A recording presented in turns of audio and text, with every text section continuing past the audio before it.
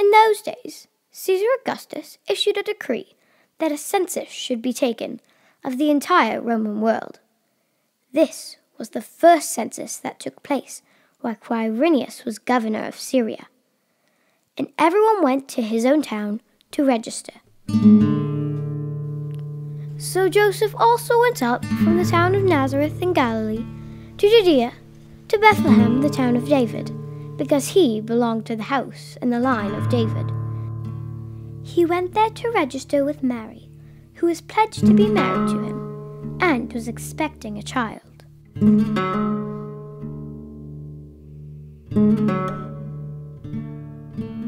While they were there, the time came for the baby to be born. She gave birth to her firstborn, a son. She wrapped him in cloths and placed him in a manger, because there was no room for them in the inn. And there were shepherds living out in the fields nearby, keeping watch over their flocks at night.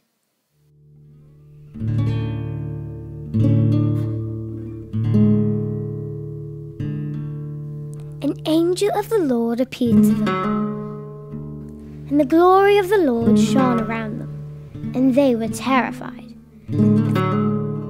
But the angel said to them, "Do not be afraid. I bring you good news of great joy that will be for all the people. Today, in the town of David, a Savior has been born to you. He is Christ the Lord. This will be a sign to you. You will find a baby wrapped in cloth, lying in a manger." Suddenly, a great company of heavenly hosts appeared with the angel, praising God and saying, "Glory to God in the highest, and on earth, peace to men on whom his favor rests."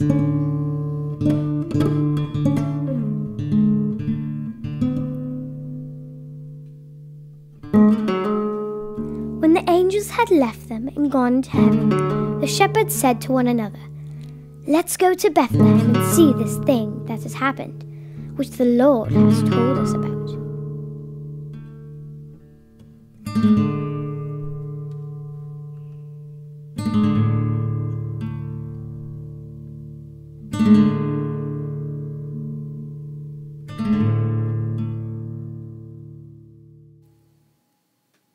So they hurried off and found Mary and Joseph and the baby, who was lying in the manger.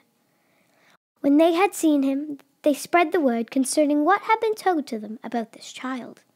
And all who heard it were amazed at what the shepherds said to them.